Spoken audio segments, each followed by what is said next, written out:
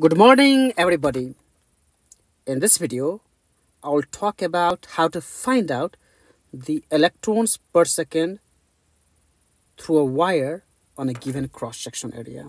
So for example, let's call we have a wire here and it does have a certain cross-section area here. Okay. So the diameter is given 5 centimeter.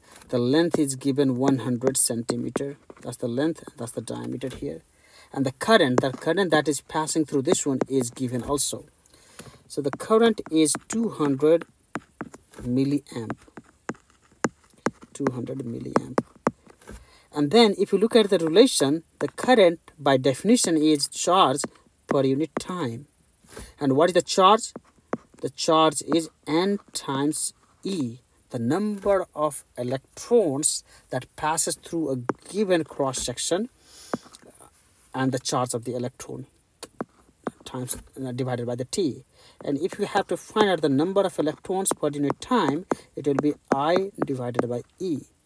I is 200 milliampere, so it will be 10 to the negative 3, and E value is 1.6 times 10 to the negative 19, and if you do the math, you'll get your answer.